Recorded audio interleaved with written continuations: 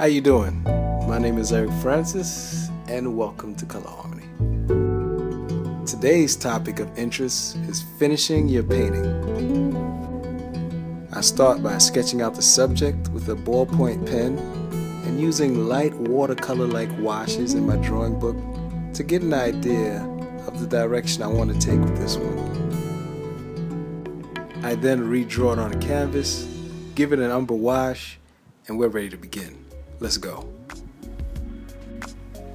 This painting was done by mainly tinting, and what I mean by tinting is just adding white to a color. I usually start off with a general idea of the direction I'll be taking with the painting, but at the same time I remain loose and flexible, because while you're painting, other ideas come into your head, and sometimes they're very good and you just go with that. I usually start off with a general idea because I get so many ideas, that you have to kind of hone in on what you want to do sometimes. Or I find that's what I have to do. I have to kind of hone in on what I want to do, because there's a world of things that you could paint, and then like an infinite number of worlds of ideas that you can have in your head swirling all around your mind at one time. Or I find that anyway. So I have to rein it in. Because I have such a good idea about how I want it to look, I have direction, and I also know what I want it to look like when I'm done. Finishing a painting is my favorite part, because that's when you get to add all the little details that I love.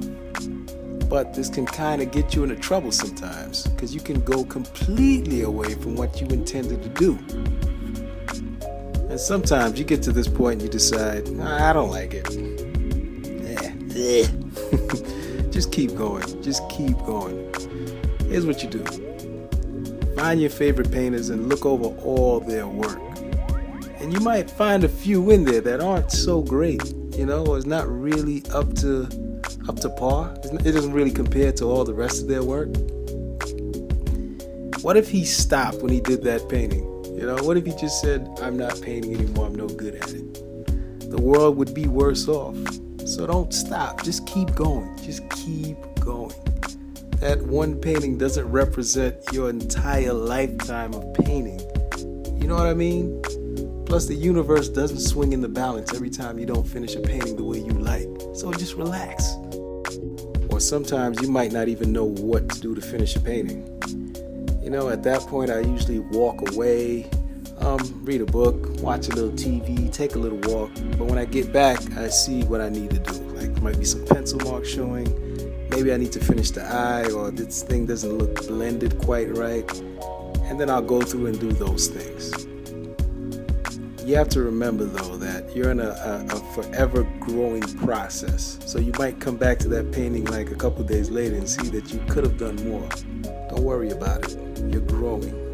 You're changing, you're getting better, you're seeing more. This is a positive sign. Don't take it as a negative thing.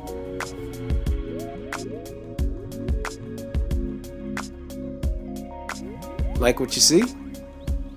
If you do me a favor. Subscribe, like, share, or comment. These videos are made in response to questions I get asked all the time, so feel free to ask. Peace.